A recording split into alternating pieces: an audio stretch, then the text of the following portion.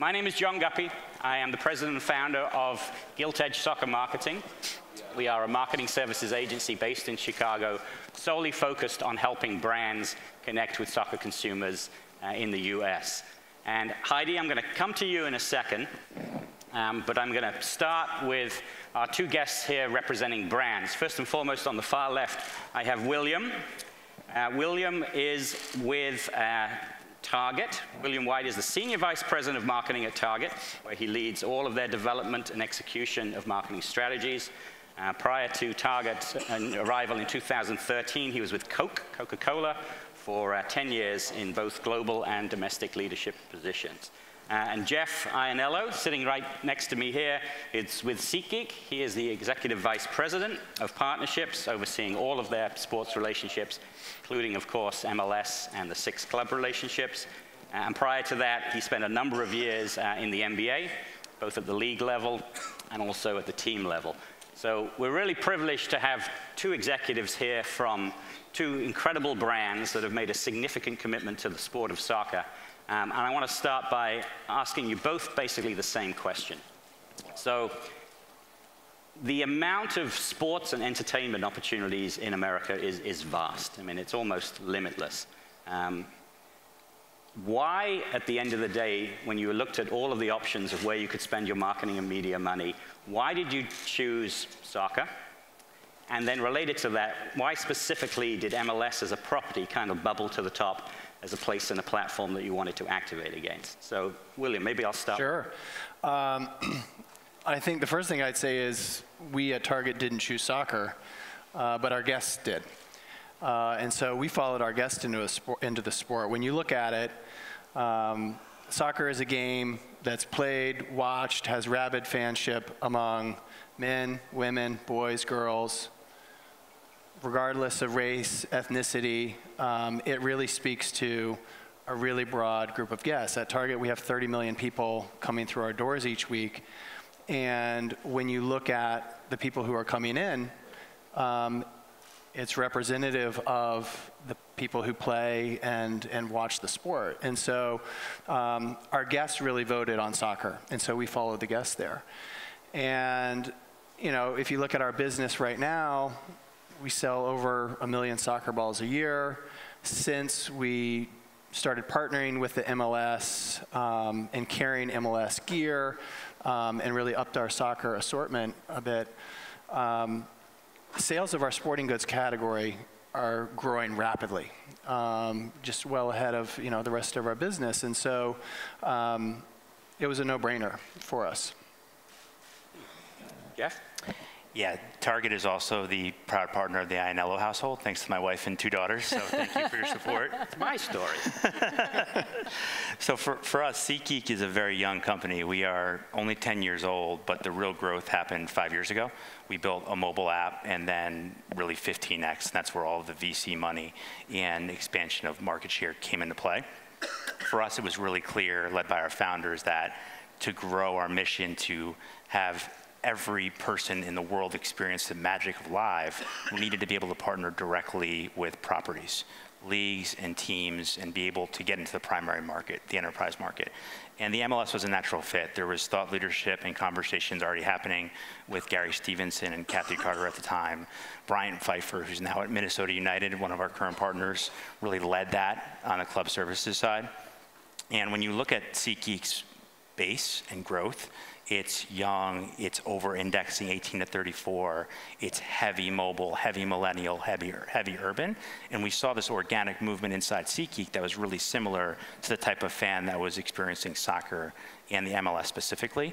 And they didn't want the same old tech that was penetrating ticketing at that time. Right. And it just became a natural fit that they were the first partnership into our move in the primary in the US. Did you look at other sports? You must have done. We have conversations all the time, but it seemed really obvious that they were the most aggressive, the most hungry for change, wanted to serve their fan differently, and knew that they had a different looking fan, somebody that was younger, somebody that was multicultural, a fan base that was going to be attracted by something that was uniquely more mobile than the other options out there.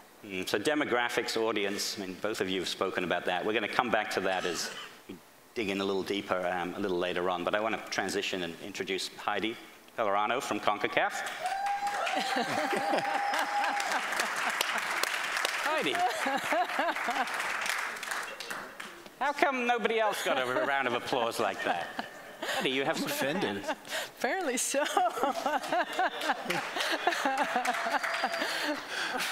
All right, we're not at the bar yet. Let's calm down. I think some people have already been. They have.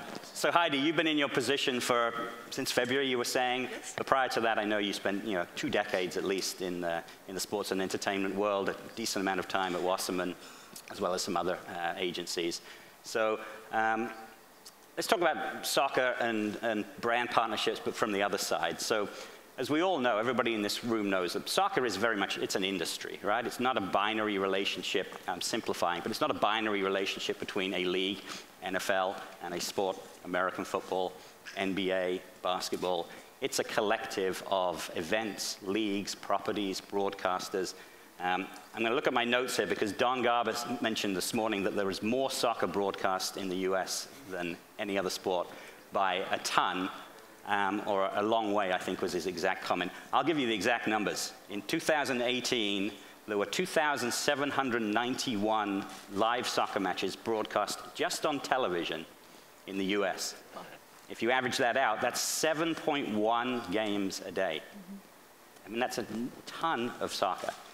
So my question to you is, it's a competitive landscape against other sports, but frankly, it's a competitive landscape within the category of soccer. How do you look at that from a CONCACAF perspective? I mean, what's your story to the brand world? What makes you different?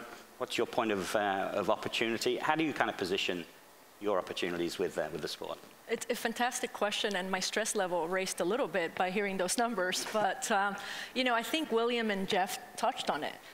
When I think about what CONCACAF has to offer, really is the most diverse fan base of any sport in this country.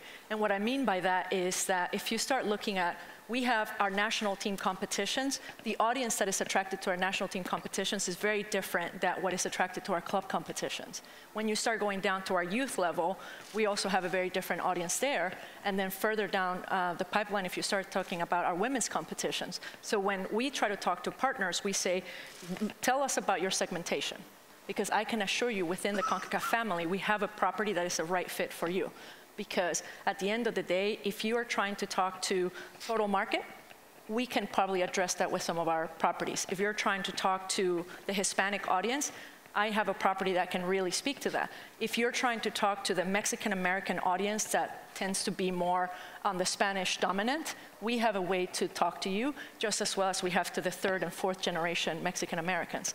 And we also are able to provide some of the niche audiences that are very difficult to find, the Caribbean audiences in New York. We have a property that's able to do that. If you experienced our Gold Cup this summer and you had the opportunity to go to Red Bull Arena, the stadium, and see the match between Costa Rica and Haiti, that's when you get to see that. And then if you went to the LAFC stadium to see the match there between El Salvador and Honduras, very different. And I think that's what we offer. We can give you different audiences, we can segment, we can also give you families, women, and LGBTQ community, et cetera. And I think that's the big differentiator for us. So we're back to audience and demographics. Absolutely. Again, we will come on to.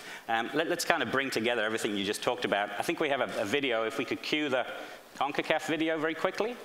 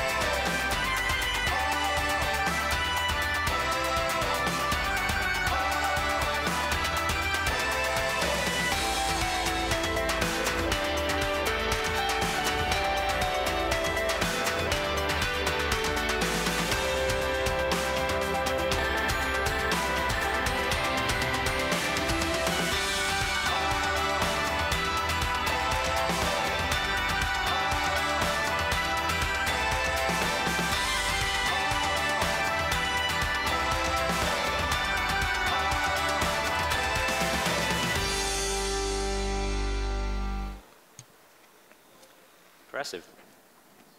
William, I want to come back to you and dig a little bit deeper if I could.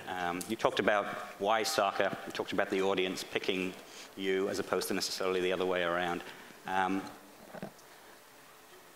One of the things that, when you first made your entry into soccer, one of the things that I was always impressed by was the fact that it wasn't a single relationship that you created.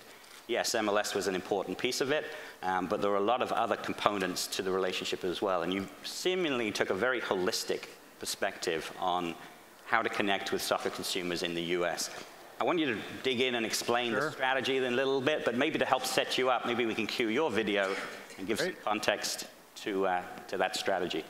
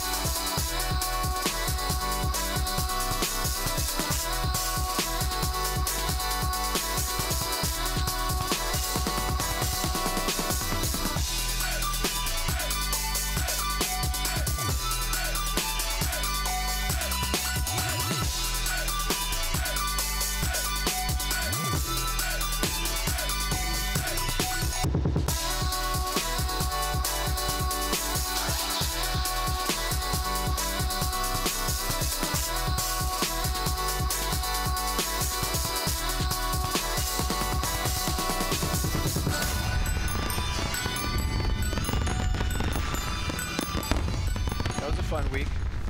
Looks like it. So you know, when we went through it, we saw where our guest was going. It became very clear we wanted to get involved in the sport, but we were also very clear that we didn't want to show up as a corporate sponsor doing a, you know, insert logo here kind of thing. We really wanted to show up in an authentic way, in a meaningful way, and I think demonstrate to our guests that we're a fan of the sport too, and we want to make the experience that they already love even more fun and engaging. And so we looked at it as how do we start at the professional level and really go all the way down to grassroots. And so, you know, as we've talked about, we did a deal with Major League Soccer. We've just announced yesterday that we re-upped for another multi-year deal with Major League Soccer. Very excited about that. And we do a number of things throughout that. I think the crown jewel is, you know, what you just saw there at the All-Star Week. And we're excited to show up there in what really is a great week that's a true celebration of the sport. And show up in ways that we can enhance the fun and really build, you know, build an engaging experience for everyone who's there, whether it's, you know, at the game itself or the concert that happens that week, even doing things locally in our stores in the market. That Major League Soccer sponsorship also goes to teams. Very proud to be the jersey sponsor of our hometown team, Minnesota United. Go Loons. And you know, we also just announced recently and are very excited to be the first brand on the sleeve with LAFC. And you know, obviously a really exciting team. We've been talking to LAFC, you know, for many years, even before they were in the league. And LA, California is an important market for us. We're the largest retailer in the state of California. So we're excited to join to join the LAFC and not just be on the sleeve, but really activate in the market. Beyond the professional level, as I said, a number of our families, which is the sweet spot of the target guest, have kids who play soccer. And so getting involved at the youth level was really important for us as well. And so we are the title sponsor for the USA Cup, the Target USA Cup. If you don't know, is the largest youth soccer tournament in the country. 22 states are there, 20 countries are there, over 1,000 teams. And similarly, when families are there and spending a week at a soccer tournament, we want to make sure that the experience is engaging for them. Beyond the youth level, we wanted to go into the communities where people are playing, all year, every day. And so we made a commitment when we joined the sport that we are going to invest $14 million into the grassroots level. And approximately half of that goes to really help fund equipment, coaching clinics, things like that in communities where that's important to have that level of support. And the other half of that, we've partnered with the U.S. Soccer Foundation and are building 100 soccer mini pitches. You saw one in the video in Orlando, in really underserved communities throughout the country. And I think that the way we show up there is really important and demonstrates the commitment beyond, the flash and glitz of the All-Star Week. We're running the gamut. And again, I think that was important for us to demonstrate we're a fan of the sport and we want to support the sport and we want to be there with the families who enjoy it. Yeah. So do you feel like your portfolio is, maybe you're always tweaking, but it's essentially now complete and now it's about activating and bringing it to life? I think so. I think we've learned a lot in the journey. The first year, I don't think we activated to the fullest, and I think we were still learning. But I think that we're in a place now where we feel really good. I think it is that. It is tweaking at this point. I think, adding LAFC as another team is a very exciting part of the portfolio. The things that we're doing in the community, I think we want to continue to expand that even further. But it feels like we have a very good rhythm in the calendar. It feels like we have the right touch points across multiple levels. So we're looking to continue to improve. We always want to get better. No, I think it's fantastic what you've done. It definitely, I think, sends a message to the soccer fan and the soccer community that you're all in on this sport. Yeah. It isn't just, as I said, one activation element. It's a very holistic outlook. So kudos to you. Let's jump back to this lovely topic of demographics and fans. I've been in the industry a long time, and I can remember in my early days when I was a sales guy, it was always about selling the quality of the soccer consumer more than it was the quantity. TV ratings weren't there back in the early days, crowds weren't necessarily there. But if you looked at who was there from a demographic standpoint, it was always hugely valuable to brand marketers. We started trying to sell soccer mums in the 90s, then the census came out and people realized that there's a lot of Hispanics in America, shocker. I should use soccer as a way to connect with that audience. Then millennials became the hot topic for marketers, now it's Gen Z. But I think this year, there's one audience that certainly to me has squarely come into focus for brands, and that's the female audience and the female interest in the sport of soccer. So I know, just because we've looked at this so many times over the years, that female interest in soccer, not just female interest in female soccer, but female interest in soccer, men's soccer, the category of soccer, has historically over-indexed compared to other sports. And I do think that given what happened this year with the women's national team and the World Cup, I think we are at that proverbial tipping point where the female audience has now totally come into focus. And I know, Jeff, from SeatGeek's standpoint, this is really a demographic that you've identified, you've targeted, no pun intended, across the room. Can you share a little bit about your initiatives against the female demographic? And again, I do think we have a very quick 30-second video that will set the context for that discussion.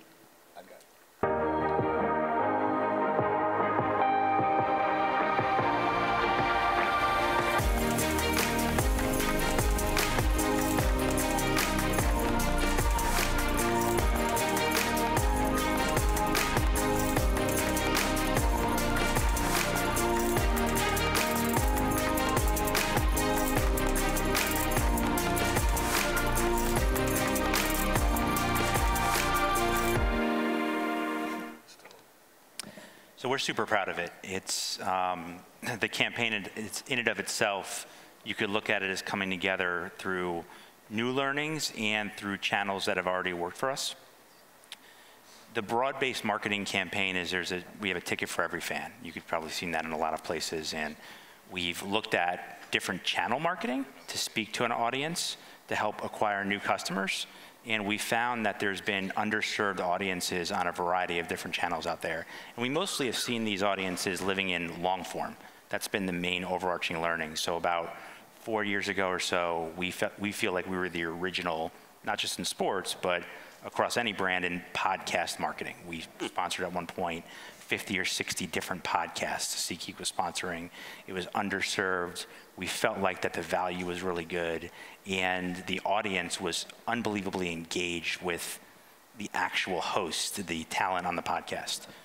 Same thing 2 years ago. We found that by doing one e-gamer YouTube influencer and dropping a promo code, this audience that was watching a 10 or 20-minute video in most cases was way more loyal than many of our other promo codes around the internet.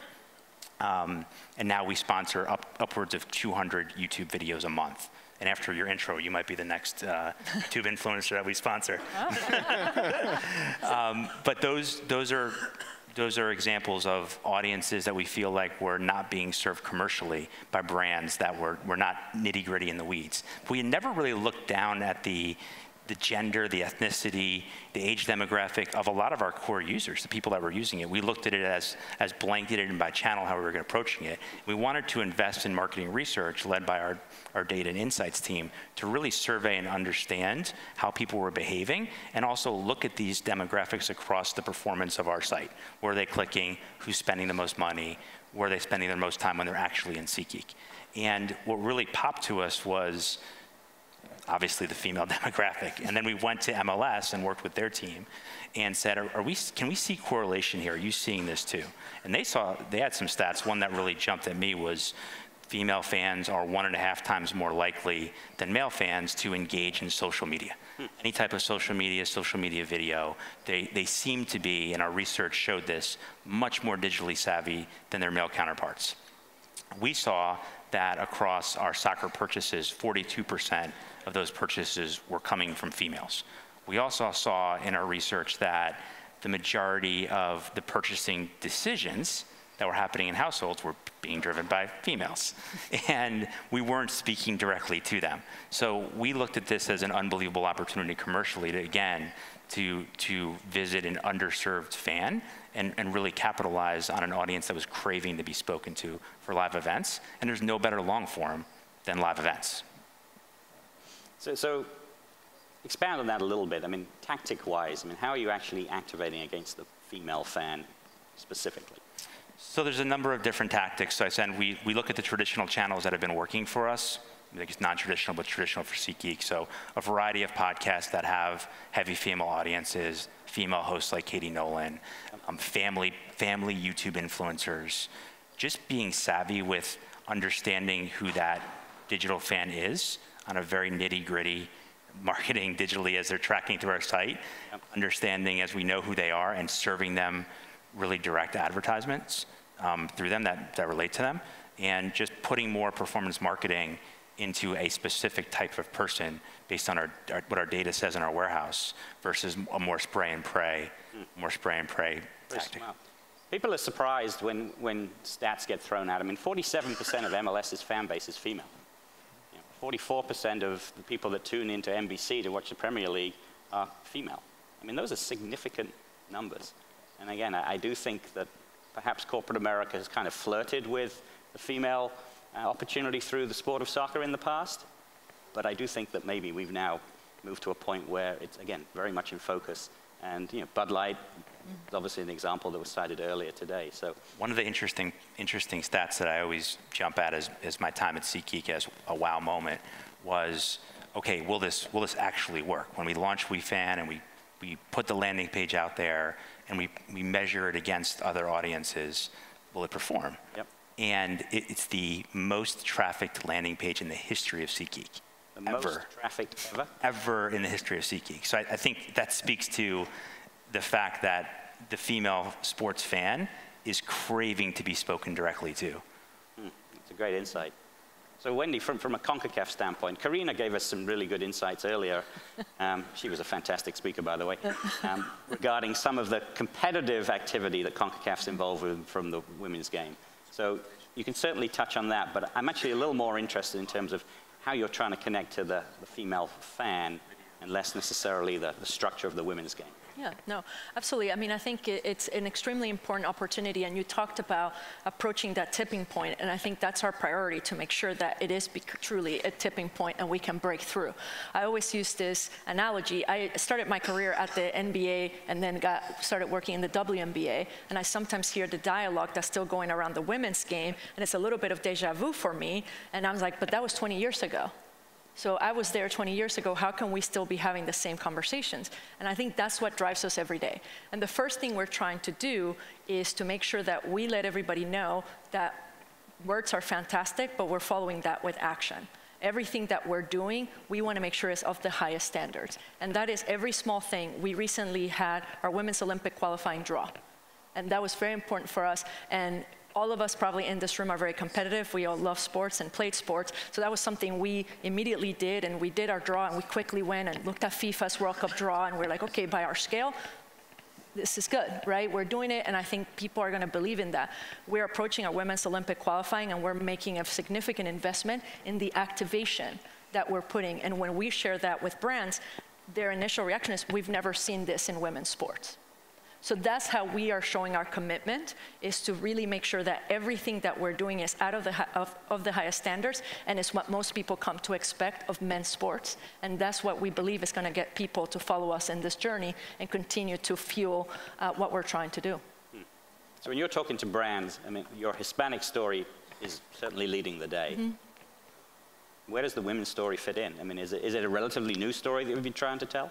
Well, it's only been there for a few months, so. Yeah, no, but it's very interesting. I mean, I always tell that the best thing we can always do when we're talking to partners is to actually take them to experience CONCACAF, right? I don't think we can throw numbers and statistics and show you great pictures, but until you actually feel it, I don't think you're going to really grasp it. When you go into our games, you're going to see entire families, and the mom is just as loud and into the game as the dad. The kids are into the game, all of them, the little boys, little girls, and I think that's what's really special, and especially on both sides, and that's what gets us excited about what the future is, because now we're getting even more little boys supporting the women's game. There's nothing more amazing than seeing the Women's World Cup and seeing these kids wearing Alex Morgan jerseys, Megan Rapinoe's jersey, like it's nothing. Right? So that to me is when you start seeing we are changing the viewpoint and the dynamic, but part of it is acknowledging that they're fans and not doing the old adage of like, we'll just make it pink, we'll do a certain adjustments, and now we're speaking to females. They are fans, and they're avid fans, and very few people are talking to them that way, except like you just heard described from SeatGeek, and it's something that I know is very important to target. And now we hope that that's the evolution, and that's what we try to talk to our partners. We give you the opportunity, and the biggest advantage for us is, again, we have that very coveted Hispanic mom, but we also have the very coveted American mom too. John, I just add to that if people are surprised to hear that women, to hear those numbers and to hear that women are fans of the sport, I think they missed the memo that Target got involved in the sport a few years ago. So.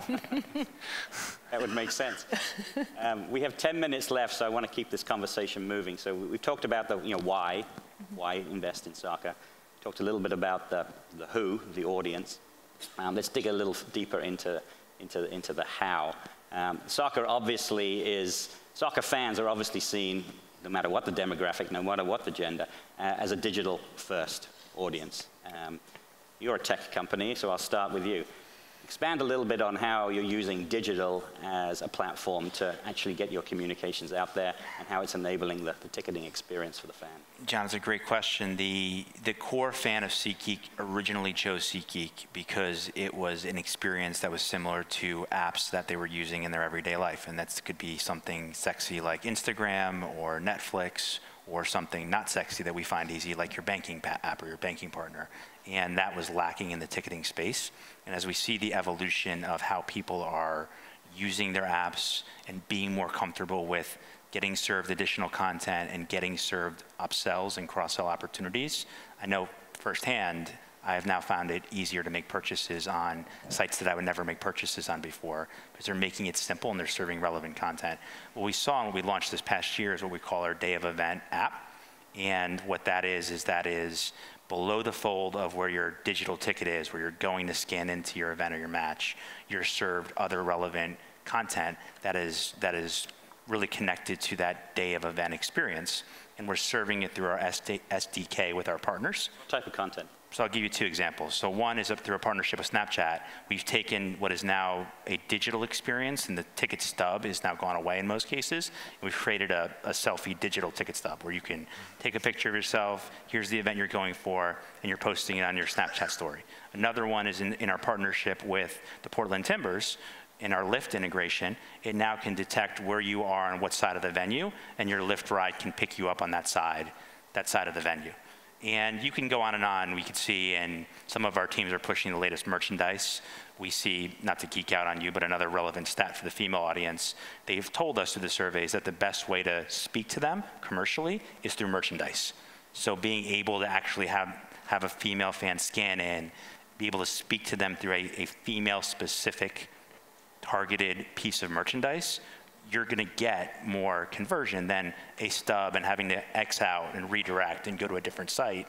We're trying to make that experience happen in one spot. And we see that being the next wave of digital as you're going to live events, ordering food, maybe even integration of gambling, which is a hot spot, right? That's a really good place to put that. And if you have more eyeballs there, you have more power as a brand and as a team to be able to sell additional sponsors. Gambling, that's a whole nother conversation for another day. William, how are you integrating the digital platforms? Yeah, I mean, I would just say that in the same way that we followed our guests into the sport, we follow them where they enjoy the sport. And so we'll do that in a number of ways, whether it's doing a takeover of ESPN FC or really engaging in the social conversation around a match, doing fan voting via social around a match, to when we do something like the All-Star game, we'll have a Snapchat lens that's fun and engaging, and just another way that we see people wanting to add to the enjoyment of the sport and the activity that they're partaking in. Heidi, I think I was reading that CONCACAF has really doubled down in some digital activations in the last 12, 16 months. No, absolutely. So first of all, kudos to my digital team, because I know they're all here. But the biggest thing, there you go.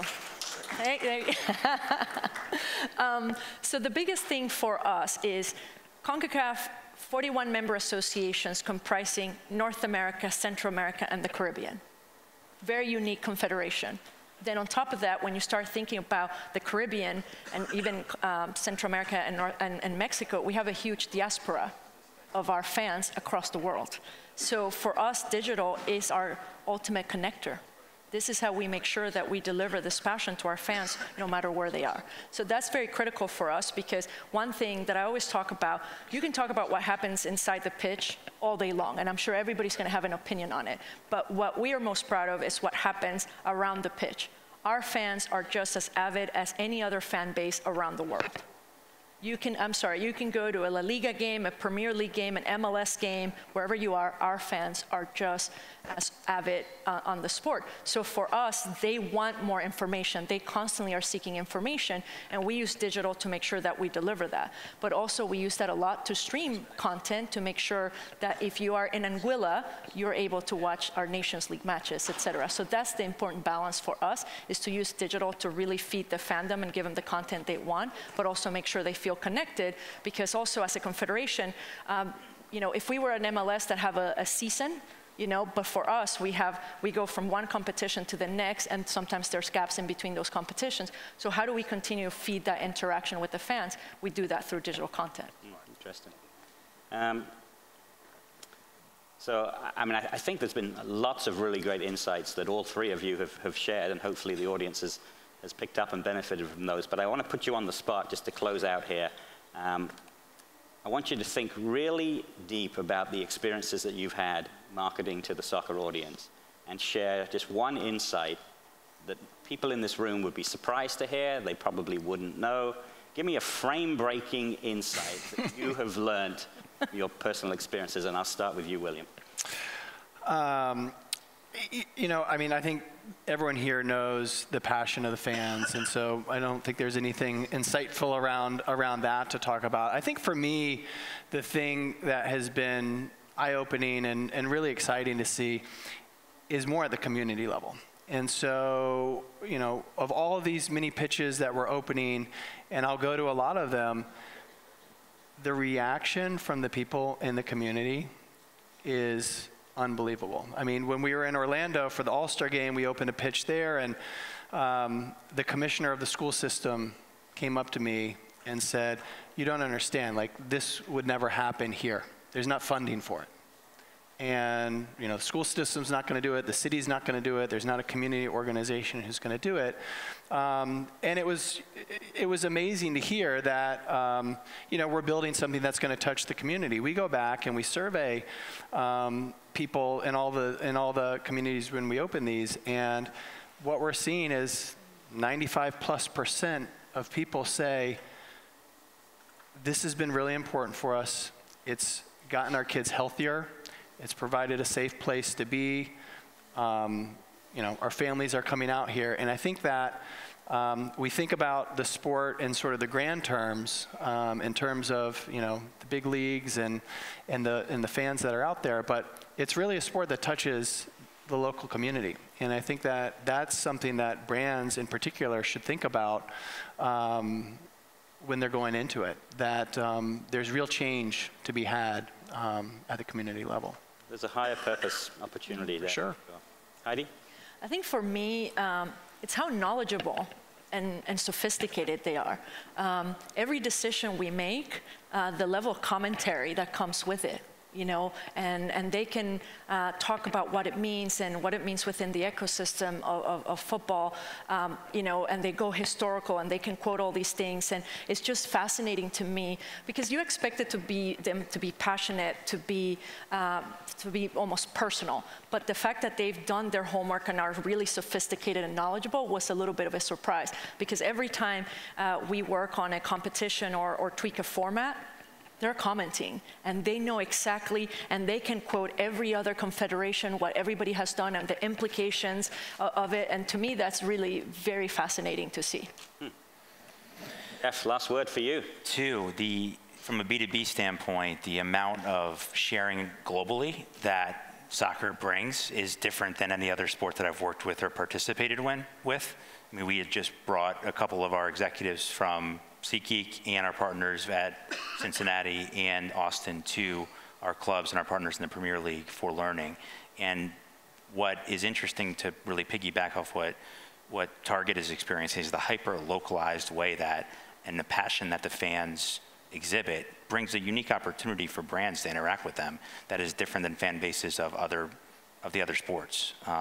We see that, and I mean, the stat that really jumps at me always, and how we look at the behavior, is when you look at MLS specifically versus the other majors. Over the last 3 years, there's been a movement of like 48% of the fans have found mobile app purchasing, app specifically, as their favorite and preferred way to buy something, to buy a ticket.